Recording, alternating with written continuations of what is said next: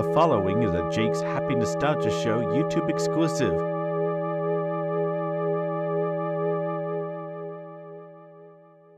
Hey everyone, welcome to this special YouTube exclusive episode of Jake's Happy Nostalgia Show, where nostalgia comes alive. Thank you for joining. Happy to be here with us. As always, I'm your host, Jake Deffinbaugh. As always, co-host Chris Bixby and Matt Bingel. How you guys doing?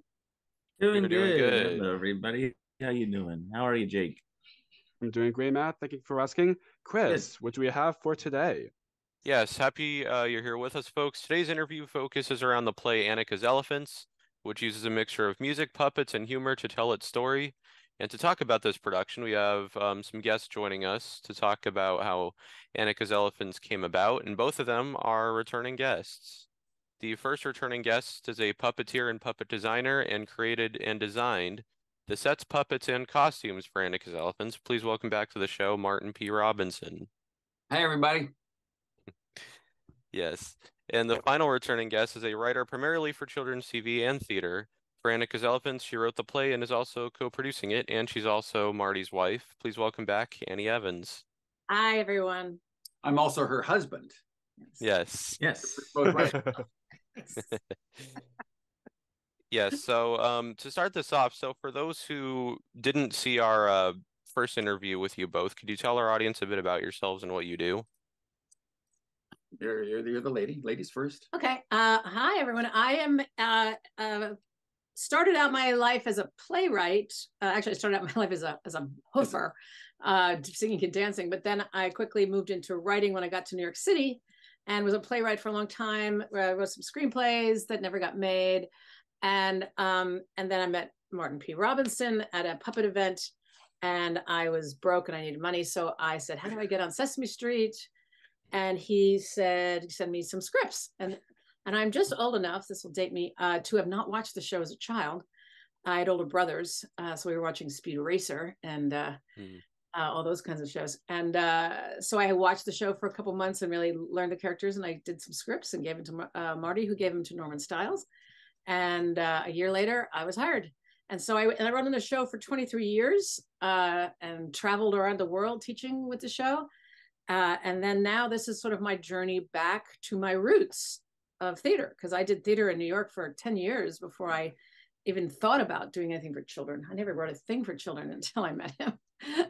And so, but what's kind of nice is I'm combining now, and I'm very interested, to moving forward in my career, doing family theater, which is, it's challenging and it's wonderful and it's important to get to specifically audiences that won't necessarily have the dough to go to theater, but often family theater is sponsored.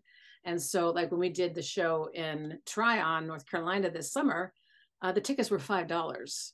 So we were able to get a lot of people in who maybe wouldn't necessarily be able to go in other circumstances to see a play.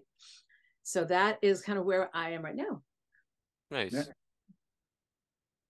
Yeah. Who are you? What you want? How far back do you want to go? The hour and a half version or the 3-minute version? I think the 3-minute version. 3-minute version, because we do have to pick up our kids, and we want people to listen version. to this. Yeah. I'm from Wisconsin. I started out as a small child. I came to New York to study acting. I found that acting. Here was the big surprise with acting. I had to use my own body and be myself, and be this 6'2", affable kid from Wisconsin, which I was not interested in doing. So I stumbled into puppetry, and then when I saw that, I said, "Oh my goodness, I can be anything now. Animals, vegetables, minerals. I played them all." So I became a puppeteer and studied with a lot of other puppet companies, and then became a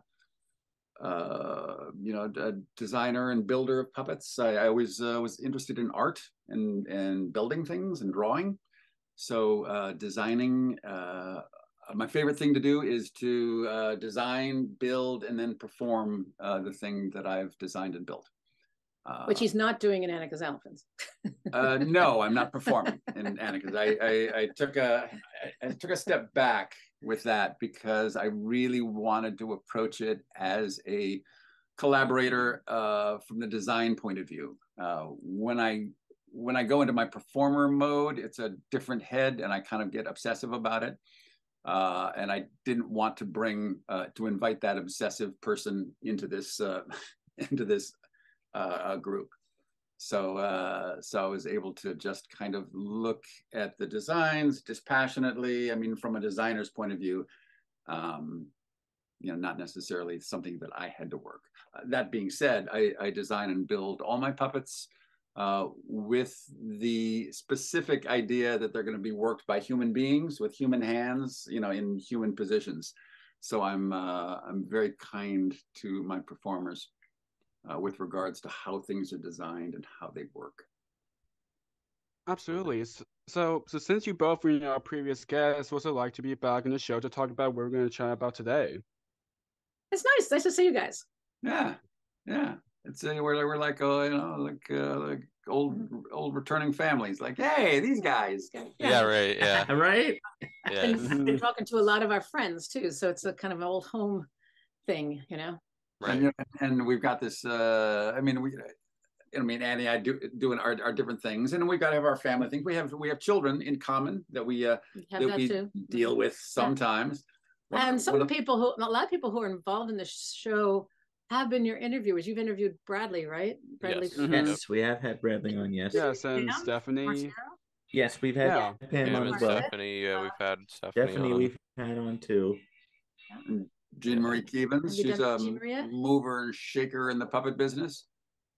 We haven't had her on. No. Jean Marie, I don't think we've had. Okay, then you should look her up. Yeah. She does a whole puppet training online stuff that you'd probably be very interested in. She has a group called the Little Shadow Productions. We talk about that. So but just put her on your list. She's a very good. She has her finger on the pulse of what's happening. Whenever I say, "Oh, did you talk to so and so?" "Oh yeah, I've been talking to them already." "Oh, I just talked to them." "Oh yeah," She knows everything that's happening in the world of puppetry. She's she's the co-artistic director with Pam Arciero for the National Puppetry Conference at the O'Neill. Very nice. So moving into Aanika's Elephants, we'll start with Annie here. You wrote this production and co-produced it. I'm curious what went into writing and creating this production. Well, I have always really loved elephants. Long time. I've always had, you can see around my house, there's elephants everywhere. And I went when I was about in my mid-30s, and I was not married with kids. I would take my hiatus time from Sesame Street and go do some kind of a humanitarian thing. And so one time I went to Africa, to Kenya, and worked for a month with a place, the thing is called Earthwatch, which is a huge organization, and they send lay people like ourselves, and they match us up with our interests in the ecological world with and scientists who are doing different studies. So I went and studied elephants in between the Tsavo East and Tsavo West game parks in Kenya. And it was an astonishing experience too, because we were out in Land Rovers every day, following elephants, being charged by elephants. I have pictures of me, watching these like 70 elephants around these big water tanks. It was incredible. Oh, wow. I learned a tremendous amount about elephants because that was part of the job. And then I came back and I was like, oh God, I would love to write about them. I didn't know, how would I do that? And so like literally fast forward like 15 years.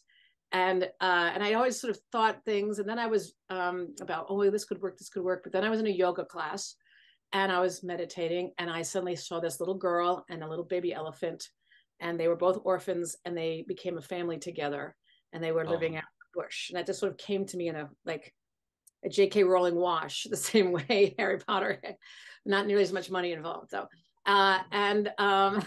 Yet. Yes. And then I didn't think about it again. I was like, well, that's a great idea. But then COVID hit, and suddenly we're stuck here. And I said, okay, I have all this time at home. Let me try to write this up. And so I wrote up a draft, and I gave it to Marty, and I gave it to Pam, and I gave it to my very close friend of mine who's a book editor. And I got some notes, and I wrote it again. Went through it again. And then I said, let's make a workshop and see how this works. So a year ago last summer, so that was August of 2022, we did a workshop of it up in Ridgefield, Connecticut at this theater barn. It was just a perfect place to do it. And it's also has been very convenient because it is set in Africa. So we wanted the majority of the cast to be African-American. And Marty has been working very extensively at Sesame Street with new puppeteers who are of color, of any. Yes. And so we had this incredible cast of people that I could say, hey, would you want to be in my play? Doing my play? And so we just pulled all They all said yes. They all said yes. So we pulled all these people that had been training with Marty from Sesame Street to be in the show, and it just worked out fantastic. And Marty designed it. And so when we started working the workshop, that's when I said, okay, how are you going to do these designs? So you started working on the puppet design probably spring of 22. Okay. Yeah, because Pam said yes, Pam was going to direct it, and then we got the theater, and then we spent most of June, July building puppets then. And so do you want to pause me and then you talk about your design ideas? Yeah, I'm thinking back, at some point in the process, I really hit on, I really didn't want to build an entire herd of elephants.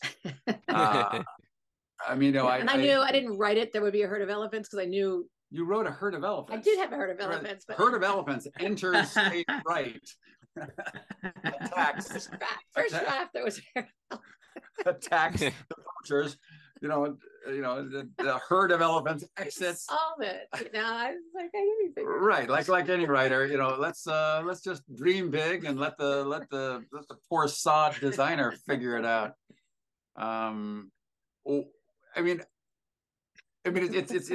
It's kind of interesting and pivotal being the puppeteer inside Snuffleupagus, who is a form of an elephant. He's a pachyderm, definitely, and I know exactly what goes into working that character, and it's and I love him, but I certainly wouldn't want to recreate anything like that.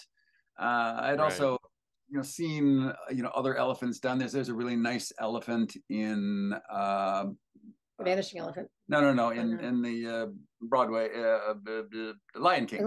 Lion King has a nice elephant that just kind of enters and exits. Didn't want to build anything like that. So part of the challenge is, all right, I want to stay really true to the writing and to the essence and what are the essence of these elephant characters. And then as soon as you hit on the word essence, it's like, okay, what is it about elephants that makes them elephanty and specific and instantly recognizable? And puppets are best, in my opinion, when they're highly stylized, when they play with shape and design and aren't trying to recreate nature. I mean, nature does nature very, very well, and the closer you try to recreate it, basically the worse it gets. So I wanted to have something very much in the highly stylized world. Abstract. Yeah. So I started doing line drawings, and I was first kind of inspired by the line drawings of Picasso. Some of Picasso's bulls. He was fascinated by bulls, and he did a very well-known drawing of a bull with a flashlight and a time-lapse camera. So he just drew this drawing of a bull with light, in the air, and it's just beautiful. And I loved the way the things moved and the way it all worked together. It was all one line. And that was my starting point with it, was what is the essence? What's the simplest I can make this? So I started experimenting with rattan, which is, funnily enough, the inside of Snuffleupagus is made from rattan. All of his structure is rattan. So being on the inside, this hit me, not that long ago. Yeah. Being on the inside of Snuffy all those years, I see the rattan shapes, and they're beautiful. And there were a couple of times, you know, when I first got in, it says, "Oh, these shapes are so nice. They're so organic, and there's such a beautiful flow to them. It's too bad that that it's all covered up with all this fur." So I was kind of inspired by the inside of that too, all this beautiful structure that you never see.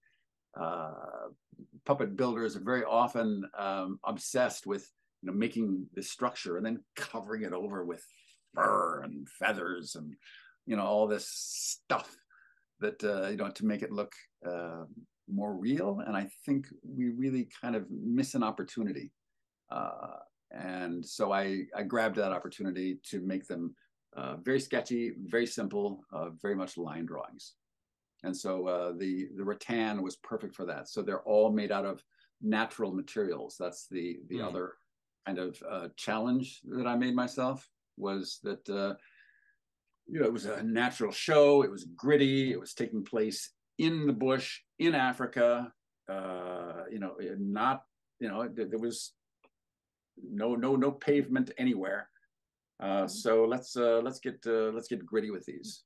So I, you know, when I would tie knots, I would leave the knot exposed. I used twine everywhere. I used, you know, when I tied a knot, I didn't trim it. I left the ends there as part of the process. Definitely. I'm kind of curious. So in terms of, like, you know, all the other puppeteers and, you know, casting, like, how did that come about? Like, how was everyone kind of assembled? As I had said, we sort of, the workshop, because it's always very little money when it comes to theater.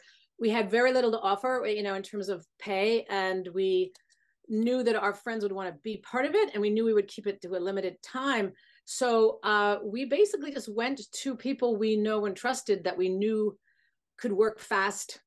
And so we, you know, Jamaica Collins, who plays our lead, you know, I gave her the script and I said, "What do you think?" And she comes out of theater. She was got her BFA from NYU in experimental theater, which is, you know, very much kind of, you know, the alley of what we were doing.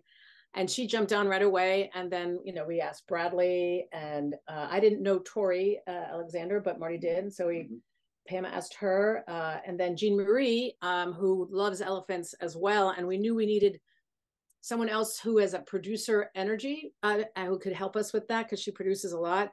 So we went to her, and then Marty said Layla Ghaznavi, who is now doing the Sesame training program for, but at that time she wasn't, but we know her very well. So we literally just kind of went, okay. And then it was up to Pam really to go through the script and Marty together to figure out, you know, how many puppeteers do we really need?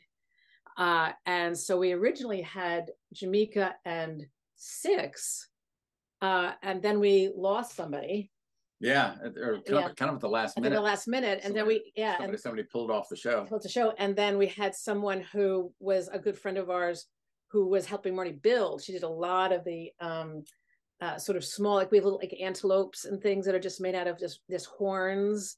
And there was this big lion head that she made. And she was going to work backstage, but suddenly went, "Can you come on and just be a right hand for this? Oh, and can you come on and be a right hand for this?" And before we knew it, she was, you know, and she's not a puppeteer. So there's a couple of things that she was like, "I can't do this." And, you know, it's just too much, you know, but she jumped in both, you know, yeah, she was great. Both feet, and did all the shows up until we went to Atlanta. And then Atlanta had a lot of puppeteers that we needed to use down there, because it's part of the deal was to use their puppeteers. But the original cast is still mostly with us. But that's sort of how it happened, really sort of very working as a family together. And then everyone literally lived in our houses, because Pam lives up here with us. So we put up, you know, half the cast here and half the cast at her house. And then we would have food brought in and catered. So it was nice. A very organic thing. So that's sort of how it started. And it went really, really well. We didn't even charge to I had a grant from Henson, which really helped us to get sort of it going. And that got spent very quickly. But so that's how we kind of were able to say, we have a Henson grant, we're going to do this. And then the word spread really fast. After it was over, suddenly we were getting. Well, when did Mary Rose get wind of it? It's in September, like the month after. But she didn't see She it. never saw it. No, she heard about it through Henson. Yeah, heard about it from Henson, and we sent her the script. Yeah. This is the woman who is the artistic producer of New Victory. But then I have a good friend who we knew, so we started to have conversations with New Victory which we're bringing it in 2024. But before that, we had, and then we sent it down to Center for Puppetry Arts, and Pam and Jean Marie really wanted to go to the Puppet P of A Festival with it. And then I have a friend who is part of a very lovely, amazing theater in Tryon, North Carolina. And we knew we needed to bring it back, bring it bigger, and we got another Henson grant. So we went to the middle of nowhere, North Carolina. Yeah, I mean, we all kind of thought, please, up in the mountains of North Carolina, yeah. Tryon, North Carolina, really, how we really have to do this? Yeah. And it turned out the theater was stunning and beautifully equipped, and the people there were incredible. And so even though it had just been literally just kind of an experimental workshop production before that, we went into this theater with all these great folks and great designers. And we got a great designer from Atlanta to come up, because we were going to lighting designer. So we knew we were going down to the Center for Puppetry Arts. So we got him from Atlanta. And again, we were specifically looking for people of color to be part of the, making a real multicultural community that's part of it. Right. And Tryon is a sort of retirement community. So there was a lot of people who had some dough and beautiful homes, and they were just dying to have us all stay in their houses. Because as Andre, our lighting designer, said, that was a magical thing. We will never create that again. So let's let that go, because it was just, we'll never have it's never that perfect. Never that perfect ever again. So that was our little gem. But that kind of got us then leaping forward. It was a really good start for the show. Yeah, and they had the town has like 3,000 people, and 1,500 people came. So like half the town came to see this thing. Yeah, great mix of the audience, young, old. Yes, almost too young. But they we really got a sense of the reaction. The audiences went nuts. Yeah, standing ovations every night. And but we were like next to a little kid who was like 3, and he was like, why don't they have any skin? But we learned from that kids will fill in the blanks. It's like they knew they were elephants, even though they didn't have skin, and they very quickly knew. Mm-hmm. Also, some of the elephant her that Marty didn't build, but there's still about 8 elephants, and all that are, but some of them are just trunks. You know what I mean? So you've got like a couple of trunks, you've got a couple of heads. You have no full body big elephant, only full body little ones. But they totally got it. We also learned that we had to put a limit on the age group, because there's a couple scary things. So we had to limit now we have 6 or 7 and older, depending on, if you're an urban kid from New York, or you're, a very, sheltered kid from, Atlanta. So it was amazing. So then we went to P of A, which was, and then we ended up in Atlanta, and that's where we are now with the show. Yeah, yeah, and fairly early on, we had the interest from the New Victory Theater, which is literally on Broadway and 42nd Street in New York City. It's known for big family shows. And they've got a very decent operating budget. And Mary Rose, who she came and saw it, who curates it, came down to Tryon, and was very moved by the show. So, which has been one of the reasons why it's been easy to keep this great cast. Also, is because it's going to Broadway. So nobody wants to leave. Or why? Right. Yeah, once we start to try to do a tour, which is our goal for the fundraiser that we'll talk about later, is that not everybody will be able to travel with it. If you're shooting your season of Sesame Street, you're not going to be able to travel with it. So one of the great things about Atlanta, also, we started to open up, and we got 2 more people who could join the cast, either on a tour or as an understudy. to just try to keep opening up and getting more people sort of. It's like, oh, can you do this if we, in Texas, if that comes to part, there's a theater in Texas that Bradley's talking to. And, but we, we replaced key people, including Jamaica for a couple of performances. Yes, so we had an understudy for Jamaica. And she stepped in and was just fine. Everyone loved her. So it is. So we've been learning about that too, that we can take it beyond our original cast. Which in the lesson for me is that the play works. The play works. With changes in cast. Absolutely, and it's really awesome about where contributions that Pam is doing for the production, not just co-producing, but also directing and choreographing the production too. No, she's totally I stepped back and Marty and she stepped forward. In fact, I didn't go to the Atlanta production where we had to restage a lot again, because every theater you go to, you got to restage it in terms of what's backstage, what's on stage, and adding 2 new people. And we're going to add 2 new people again in New Victory. So we have already got our rehearsal space all set up because we're going to give ourselves 4 days to put in the 2 new cast members. And then, but I didn't go because I have the kids were starting high school, but also it's, there's a point that's very important that for the playwright to step back and to let the cast take it and the director take it, the designers take it, that it's, that I don't have, the investment of me is already there in the words, but they got to make it their own. So I thought it was really important for me. I just showed up opening night and I stayed for a talk back, and then I flew home because my kids were by themselves. So and Marty flew back with me, but Marty went down for a week ahead. And was there for the beginning stuff and setting it up, because it's still there's a lot of puppets, and so they're still learning how to organize it and fix the puppets when they break, because they will break. And as designer, not director, it was I'm always kind of playing the game. Okay, what's my area as a designer, and as kind of the puppet coordinator to a certain extent, and where does that overlap with directing, and and there's notes that I can give as a designer and as a puppet coordinator, but then there's things I need to check with Pam as a director, or I just up to her, step back and let her. So it's been fun stepping back and in that way as well.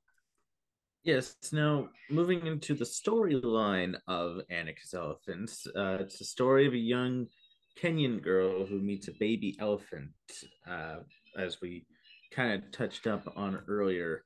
There's a lot that goes into the story, but that's kind of a little bit of it for you folks. How important do you think this kind of a story is for the theater community? For me, I think it's a particularly important story for young people, because the story has a lot of things that they're relatable to them in terms of your emotions, and there's a real strong love between the father and the daughter, Aanika, and her papa, but we lose him, a third into the show, and so for kids to have something to watch and emulate, and see that loss does happen, and to see how she handles it. There's also another moment that a friend of mine who's a child psychologist said that's so important in the play, where there's an uncle who, when he dies, she's first supposed to go to before she runs off to the bush, and the baby elephant follows her, who is a little bit, we call him creepy uncle. There's nothing overtly sexual about it. There's nothing in there. It's just, she talks about he's going to just have her cook and clean for him and stuff, but it's uncomfortable, and she feels very uncomfortable. And so she acts on her feelings, and where as important, much she said, for a child to see that it's okay to say, this isn't making me comfortable and I'm going to leave. And that's what she does in the play. So we've been very strong about, because sometimes say, well, do we really need the creepy uncle to have that, be that creepy? And Mrs. Mutembe actually pushes her to accept the social norm as well. Yeah, because it's a social norm that, well, you're going to go to your uncle's because he's your best of kin. Mrs. Mutembe is a sort of mother figure in it, who runs the elephant orphanage. and who she ends up being with at the end of the show, and then you learn that she becomes her mama and stuff. Because that's a social norm to say, oh, well, you just go and you just have to, grin and bear it. But no, Aanika said, no, this is wrong. My dad would not like this. And so she takes responsibility to say, this is not right. And so that's something that for little kids to see that it's okay to say those things. That's a real other important moment, I think, for the show. And then also about just protecting and the conservation elements of the show. It's a very strong conservation theme and story about protecting elephants from poachers. The big antagonist is they're just hats and like sticks to be guns, but the poachers who are they're running from and hiding from.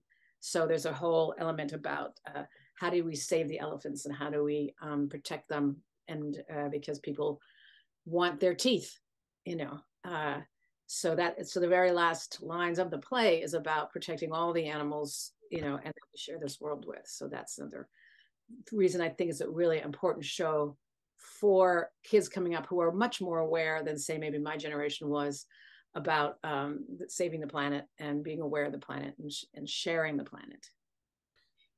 Absolutely. So, as you mentioned earlier, you guys have taken this to a whole bunch of places. The National Puppetry Festival earlier in the summer, Center for Puppetry Arts.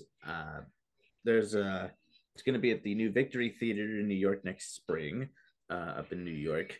But where would you guys like to take this? Ooh.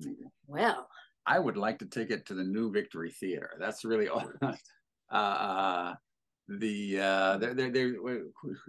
G. Marian was talking about taking it to Denmark. Yeah, well, there's Wow. There's two sort of scenarios that we're looking into, and particularly Jean Marie as a producer, because she really does that a lot. Is there's again, since it's a multicultural show, we really want to get it to like Washington D.C., Los Angeles, Chicago, Right, yeah. San Francisco, to places where there is a community that wouldn't necessarily get to go see it. I mean, that's one thing that's great about the New Victory Theater is half of the shows are school groups only from all around the tri-state area. They're all bussed in, and so they're going to be really a very diverse, urban kids that come in and see theater and see stories and see people, that are talking directly to them, like our play, and so that's a wonderful thing. So we want to try to emulate that in other places, other cities. So that's one of the goals. And then also there's, the international kind of community that Pam, particularly since she's the artistic director of National Puppetry Conference, she's gone to a lot of these sort of festivals in Europe and stuff. And she would love to finally take something that she's directed. I mean, she's gone and seen things and brought people to the O'Neill, but she's never brought anything of hers. And so this is a great opportunity for that. So we're looking to do both those things, again, and it's not easy. So that is our main reason why we are hosting two different kinds of fundraisers in November, not for New Victory. That's all taken care of. It's for what do we do after, and how, and we're neophytes in some ways. So we're asking questions and we're asking people to help, to how's the best way to, move this forward. But it always will need some capital. Yeah. Definitely, yeah. Yeah, I honestly think Denmark would be a very interesting place to perform that. Oh yeah, absolutely. Yeah. Yeah, but Annie's right. It's very much a play that needs to be seen by the community that it's serving, and families. Parents seeing with their kids, so that they can. Everywhere you go, when you do family theater, also you always have an educational component. So when we were down at Center for Puppetry Arts, there was they had a build your own puppet. We had talkbacks. They had several groups go upstairs to discuss and have conversations about conservation. The New Victory has its own machine of educational things that they are way ahead of designing and bringing people in. They have a huge mandate to for social outreach. So they're doing that, and then we have we have handouts and flyers that we created that, you know, even down to like just a flyer that just is like, you know, a questionnaire for kids, you know, like one of those kind of silly thing, you know, like placemat things that they could take with them, you know, that has mazes and those things, you know, just with questions about elephants as takeaways to bring that, you know, with them and see, you know, what did you learn from this show? So that's, I think why I want to going forward, it kind of makes sense, having done 27 years of Sesame Street, to bring that into my theater is like, I just naturally say, okay, what's the educational component? You know, who's going to be handling that? Who's handling it at this theater or that theater? Because it is part and parcel to doing family theater. But within the context of the play, it's, I mean, anything educational is all woven right into the plot. Yeah, there's a nothing, lot of education. there's no overt. Yeah. You don't leave this play without knowing that you use elephant dung to keep mosquitoes away. You don't leave this play without knowing, you know, things like that. Yeah, but it's not okay, here's the lesson. No, yeah, it's funny. I mean, it's a lot of humor around things like that for kids to remember. Absolutely. So for you, Annie, so can you describe like any challenges or things you have to consider when creating a theater production for families? Oh, well, I mean, mostly it's about making sure, because, you know, you always don't want to talk down to kids or down to, you know, so like all things, it's true of Sesame Street too, when I was writing it, you know, just to not talk down to them, to make it exciting and make it have a plot that's, you know, that we had to make sure that, you know, from what we understand, you know, watching, that the kids never are, you know, bored. There's always something happening. There's always things going on stage. There's always tension, you know, to keep it moving. And that's particularly true with kids, because, you know, if they aren't engaged with what's going on stage, I mean, Jamaica, who is the main character, is constantly talking to them and bringing, you know, and, you know, making sure that they're there. But they will just start, you know, they'll just start playing with their friends around there, you know, they're, you know, that so your kid audience will tell you right away. So that would say the biggest challenge is always paying attention to who is your audience, and, you know, how old are they, and, you know, make sure that you keep them going. Like in the play, there's that Jamaica actually steps out of her main character of Aanika and plays for humor. She plays a little kid watching the show, just to like sort of say, what are you talking about? You know, kind of thing. And that's play is yucky. That she does just almost to just empathize with the audience watching it. And it works really surprisingly well, because the kids get it. They know that what she's doing, and that gets a lot of laughs. But that's I would say the biggest challenge is always, she's presented at the start as a storyteller. A storyteller, yeah. And that I am your storyteller. And that she's there telling the story. Mm-hmm. So it really, that format you know, opens it up for a lot of interesting writing and performance. Right. So for fundraisers, can I talk about that? Yeah, yes, go ahead. Absolutely. We're having two fundraisers. The first one is very special. That's a TV monitor workshop. There's two parts to it. One is a sort of live demo that is, you know, for about an hour and a half, where we've got Bradley Friedman, Stephanie DeBrizzo, Pam and Marty talking about, you know, the sort of essence of television puppetry, monitor work, you know, where it all comes, and then people can do some simple monitor work, and then those who stay, which of course is a larger fee, are then doing a really intensive monitor work with the four of them, and it's very limited. There's only 20 spots, and that will go then for the rest of the day, including lunch. So there's that, and then right after that, we're going to launch it, you know, sort of as that one is coming to an end. We're doing an online auction that comes to a head on the 18th of November, and we've gathered, you know, puppet swag from every person we know, to everything from a house on Block Island is on auction, down to, you know, Marty's original picture from Teenage Mutant Ninja Turtles, like a signed pictures. So there's things of all different price ranges for people to bid on. And if you don't want to bid on anything, we also have Aanika's Elephants t-shirts for just a small donation. So it's like a two-part thing that's sort of an isolated at the Carriage House in New York City. Heather Hansen very wonderfully gave us the spot to do it in. And then the other thing is online, completely online, so that people who we know in Bangladesh or India, or they can also be part of, you know, this sort of push us to the next level for Aanika after we are down in New York. Nice. Can you Marty, there's Marty. Now you can see some can you hear me? Yep. Yes, we do. All right, Yes, we I'm here can. in the shop now. These are the baby elephants that interact with Aanika. You can see the rattan construction. It's all intersecting whorls and lines.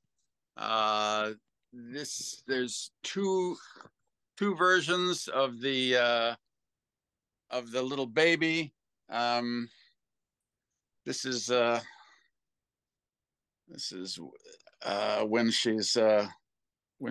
when she first is brought in. Is very weak and sickly. I gave her the eye mechanism for lots of pathos in the eyes. But it's all this very sketchy rattan construction. And she goes from this version to this larger, more complete, more complex version. And then we've got, let's see, that's not part of it. Here's a large version of a head. So it's just a head. There's no head and ears and trunk. There's no other parts to this. There's a folded up version there. Down here we have the next one I'm building, which is going to be the largest one yet. And you can see the construction that I use for the rattan. It's sideways. You can kind of see the geometry that I'm playing with. On the head, this one's going to be probably a quarter to a third again larger than any of the other heads I've made.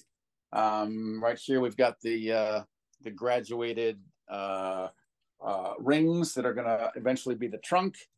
And actually I'm looking forward to getting into that one today while the weather is nice. I'm going to take that right out the garage doors here and out into my driveway and set up there with a bunch of twine and some zip ties and start having some fun. Yes, Do you want to show them Mrs. Matembe? Isn't she right there? She doesn't look like much. Look like much right now. Yeah, we need a puppeteer for. All of the human characters, just so you know, the Papa, there's Wardens, there's Mrs. Matembe. All of them are represented by just hats, and she's a dress. She says a hat and a dress. The Papa's only gloves and hats. The poachers are boots with a stick to be a gun. So it's, again, even that is stylized where you're filling in, and the kids really do it. They totally know it's a person. They just fill in the blanks, which is, I think, also a wonderful thing for young people who are not necessarily seeing a lot of theater to use their imaginations. That it's not watching a television show where it's all just given to you. Yeah. They have to fill in the blanks, and it really works. When you have great puppeteers like Bradley Freeman Jr. and Leila Ghaznavi and Latoria Alexander, who are really brilliant puppeteers, you give them a hat and a glove, and that's all they need to make the character really complete. Yeah. When the dad dies, people get really sad. It's just it's also a very gentle death because, again, there's little kids and 6-year-olds, so it's very, very gentle. But it happens, and everybody has. But in the hands of Bradley Freeman, it's brilliant. You don't need. There's no lip sync. It's just the hat moves in the time that that the speaking would happen, but there's no lip sync at all. There's no skin, no flesh, no clothing, nothing. A hat and a pair of gloves. That's it. Yes. So that which kind of harkens back to when I was thinking about what the essence of a character is, and and it in its heart of hearts, it's written as a memory play. It's Aanika's telling the story as a storyteller, but remembering back when she was 10 years old, when she was a child, from the perspective of an adult. And so a lot of the design aspects have to do with, memory is a tricky thing. And, what do you specifically remember about somebody? Do you remember their gestures, the tone of their voice, their attitude, their posture? There's things like that I think you remember more than, skin tone and pores and noses and eyeballs. That stuff is a gimme. You remember the essence. So my challenge with a lot of these characters is, what is the absolute minimal essence I can present to establish these characters. All funds for the November 11th event are going to Elephants and Suitcases LLC, which is the production company behind Aanika's Elephants. Once again, that is at the Carriage House in New York City. How can people register, and how much does this cost to attend? They can go to Little Shadow Productions. I can hold up. This is the, can you see? Where do I go? Down here? There you go. Yep. Right? There you got it. There it is. Eventbrite. You guys, could link that to Yeah. Yep. That's we'll put like a picture up. Yeah, that'd be great. The live demo is $125, and then the full day is $550. Again, all proceeds go to our show and helping us get to the next steps. Absolutely. Awesome. So, and absolutely. I actually did a post about that on both LinkedIn and Instagram. So there you go. If anyone wants to check my post on that too. So yes, and so thanks, gentlemen. Yeah. Yes. We've got about I think 7 slots left for the full day. So grab them while you can. We don't do this too often, and this is probably it. And it's it'll be me and Pam Arciero and Bradley Freeman and Stephanie DeBruzzo. Yeah. Getting those 4 together in one room, that never happens. Yeah, and I probably won't. Yeah, so that's probably one shot deal. Yeah. So. Yeah. So if people would like to connect with you both, where can people find you? You can certainly find me on Facebook, or I have a website that's AnnieEvans.com, and that has a that will connect me to my email. I am not on Facebook and never will be. Every once in a while, Annie will tell me something on Facebook that I need to see, and I roll my eyes. Usually put it off. I too have a website, Martin P. Robinson Productions, which I never go to. But if you send an email, though, it does come to your Gmail account, right? Which I never check. You probably should. I probably should. There's probably an email or two there. Yeah. You can get in touch with my agent. Mm-hmm. Yeah. Right. Yeah. Other than that, certainly you can email me through my website, and or you guys, you guys can forward. Somebody contacts you and says, "How do I get on this workshop?" Just send them my email. Of course. There you go. Yeah, absolutely. And in recent years, I've embraced my my tendencies towards being a hermit a little bit more than maybe I should, but it's that's me. Yes, and more information about the event and production, all that will be in the description down below, so people can check that out. Just click on the link and boom. If anyone wants watching can check it out. Yeah. It's a pleasure. Really appreciate it. Yeah. So the last question that Jake's gonna ask, we've asked both of you this previously. Go ahead, Jake. And we're gonna ask it here again. So of course this podcast is called Jake's Happy Nostalgia Show. When you think of nostalgia, what do you think of, or in your own words, how would you both, define the word nostalgia? Well, nostalgia for me often is smells. If I smell like a wet boardwalk, I'm immediately back to Bradley Beach, New Jersey, 1968, or saltwater taffy. Boom, back to nostalgia is a two-edged sword. You could live in nostalgia and then not be in your present, but it also is a wonderful thing to have, for your memories. Yeah, I think we human beings seem to have an incredible ability to remember the good stuff and not remember the bad stuff. It just tends to be automatically expunged. Certainly in my Thank mind. God for our kids, because they seem to forget. Oh, yeah. They only remember the good things we've done, or do they? At least say they do. Yes. So yeah, so I thinking back to my early days, I remember so much of the wonderful stuff, the friends, the getting together. This time of year I always think of Halloween with my buddies when I was just a little kid, and how much fun that was, and really bathing in the the glorious bucolic memories of the past. Well, one thing is also interesting, a way to end it in terms of nostalgia, is Aanika's Elephants is a memory play. She's a storyteller, and she's very specifically bringing you back to when she was young and reliving this story for them. So it is actually a nostalgia story in that sense. She remembers a lot of the wonderful stuff and the beautiful stuff, but she remembers the sad stuff. The pain and the sadness and the and all that goes with it. Yeah, because she plays herself, as an adult, but then she goes back and plays herself as an 8-year-old and a 12-year-old. So it's very specific, and you see that, and Jamaica is such an incredible actress. You really can tell when it's the time has lapsed, and 3 years has gone by, and she's no longer at 8; she's now 12. But she also steps in and out. Yeah. She'll be 8, she'll be 40, she'll be 8, she'll be 40. Yeah.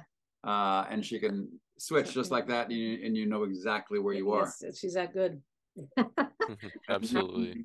And the adult is looking back and commenting and feeling about what that moment was, about what that we just saw. Yeah, what her child did. So absolutely great words. And well done. You chose the right show to put on your podcast. Absolutely. Yeah. Yes. Yes. Well, Marty and Annie, thank you so much for coming back and taking the time to do this. This was a blast. Yes, thank you. It's always a wonderful time getting to talk to you both. And I know, Marty, we recently saw you at Puppet Club. Yes, we did. That's right. That was fun. I'm trying to get together with them again to do a technical thing. Yes, that's right. Yes, I remember Gretchen telling us about that. Yeah. Yes. With Gretchen Van Lente that I did. Oh, that's right. Yes. Delightful. Yes. Wonderful. Absolutely delightful. Yes. Wonderful. Well, keep in touch. I will let you both know when this goes up. It should go up very soon, so people have enough time to check out info about Aanika's Elephants and everything. Get there, or get someone to pay for you to go there. Yeah. And I'm gonna pull up Anthony's interview with you guys and listen to that while I work on this elephant for the rest of the afternoon. Oh, nice. Thank you. Thank you again. Yes, thanks again. Have a happy Halloween. Hit and leave. Bye. Yes. Bye. Good day. Take care. Bye. And there we go. That is Aanika's Elephants for you folks. Once again, the monitor workshop is on November 11th at the Carriage House. Thank you to post production for the graphic there. It is at 225 East 67th Street in New York. For more information, please check out littleshadowproductions.com. They'll tell you more information about the show itself, as well as the monitor workshop. Again, thank you to Marty and Annie for coming back. It was wonderful. Yes, and again, links to the fundraiser and Aanika's Elephants info about that will be in the description, as well as Marty and Annie's websites, so you can check out more info about Aanika's Elephants and their other puppetry work as well. Keep on the lookout for more wonderful interviews and YouTube exclusives coming your way. Yes. As always, what do we say, Jake? Keep nostalgia alive. Take care, everyone. See you next time. See ya. Bye. Bye, Bye. everyone. Hey everybody, Matt Bingel here, one of the co-hosts and editors. Thanks for joining us for this YouTube exclusive. Just one more quick note. Aanika's Elephants will be performing at the New Victory Theater in New York City, March 29th through April 7th, 2024. At the New Victory Theater in New York City. For those curious, that's located on West 42nd Street. For more information about this upcoming production, please visit newvictory.org. And once again, if you'd like to find out more information about Aanika's Elephants, please visit littleshadowproductions.com. Thanks for joining us and keep nostalgia alive. Thank you for watching this Jake's Happy Nostalgia Show YouTube exclusive. Like and subscribe for more, and ring the bell, that way you don't miss a single notification. We air brand new episodes twice a week, so don't miss it. Also be sure to follow Jake and the crew for more fun. Keep nostalgia alive, and thanks for joining us.